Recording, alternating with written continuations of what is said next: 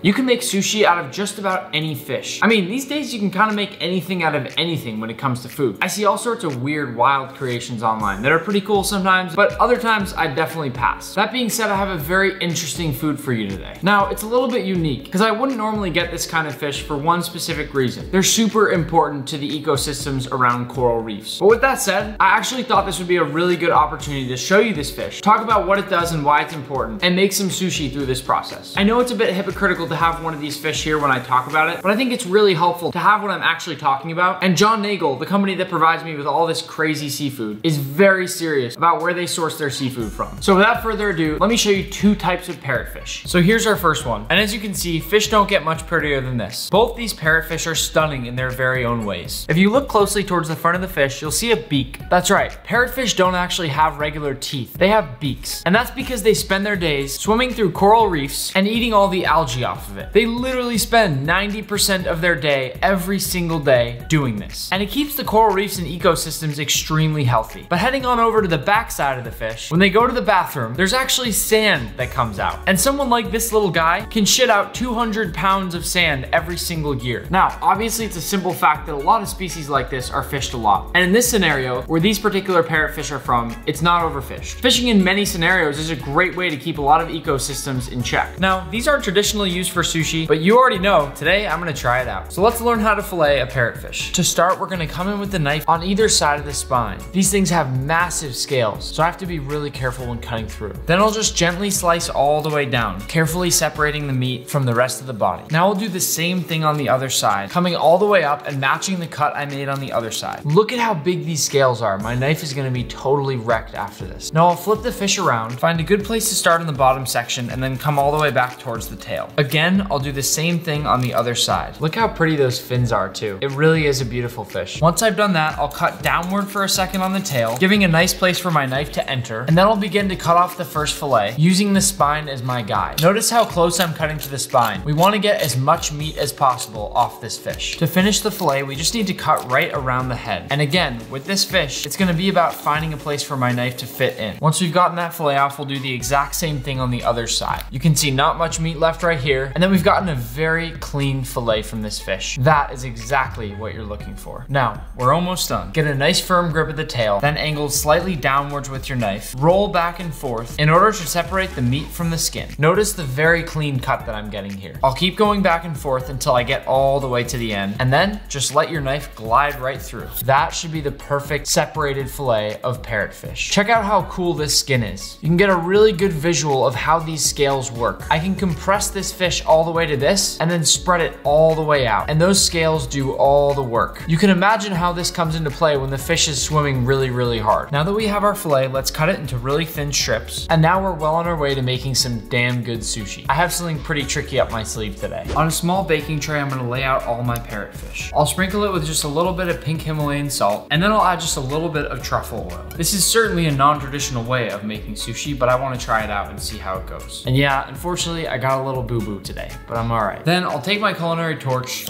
and get moving. I just want to sway slowly back and forth to really toast up the fish, making sure that I impart that flavor from the torch. Keep in mind, I don't want to overcook it. In here, I've mixed just a bit of soy sauce and Meyer lemon. I'll paint that over the top of my fish, which will just allow it to get a little bit more flavor while it sits here and I prepare the rest of my ingredients. To assemble my sushi roll, I'll start by laying down my bamboo roller. I'll follow this with a piece of nori, and then I'll add a nice little serving of my sushi rice. As you can probably tell, today I'm going to keep the seaweed on the outside. I'll place my parrotfish down on my sushi roll, making sure to perfectly cover it all the way across. Then I'll peel back my avocado, which I've already sliced, and lay a few pieces across the center. Because for some reason, I think avocado will taste really good here, especially with what I'm about to pair it with. Pair it with was not supposed to be a joke. You get it? Parrotfish? Dad joke. Now I'll go across with a nice line of Japanese mayonnaise. You guys know Japanese mayonnaise is always my go-to, especially when it comes to sushi. And then I'll finish this with a heavy line of crispy onions. These are one of my favorite ingredients to work with in the kitchen because they add add so much texture and flavor to anything that you put them in, whether it's a salad or a sushi roll. Now, we're ready to roll it up. I'll come over firmly on the top and give a nice little press. Once that's been firmly sealed, I'll pull this back and finish it the rest of the way. And then one more seal. And voila, our perfect sushi roll. I'll spin this around to the side. Why is everything falling out? What the hell is going on? And then I'll slice it into really nice portions. Make sure you get really nice clean cuts, because those crispy onions are gonna make it more difficult to cut. But I actually really like hearing that crunch as I cut through, because that's something that's really unique and that you don't often hear in a sushi roll, unless it's tempura. Now let's check one of these babies out. That right there is a hella good looking sushi roll. You can see that big bunch of crispy onion off to the left, that avocado wedged right in the middle, and our parrotfish off to the right. The mayonnaise has sort of spread out, and the sushi rice looks great, especially considering you can tell each grain of sushi rice apart. It hasn't gotten all mushed together, which means this is nice sushi rice. All right, now we're at my favorite part in every video, tasting the food. Right off the bat, this is one of those sushi rolls that you look at and just know it's gonna taste good. You know that someone put a lot of effort into making it look this sexy. So let's give this a try and listen to see if you can hear the crunch from those crispy onions.